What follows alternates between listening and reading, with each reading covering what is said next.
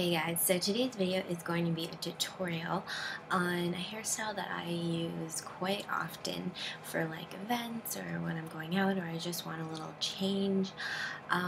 When you straighten your hair, sometimes I get a little lazy and I don't want to curl the entire thing, so what I do is add some curls to the front bits and a little bit of hairspray and some product, and you have a really nice, bouncy, flirty hairstyle. So if you want to see how I achieve this look, then just stay tuned.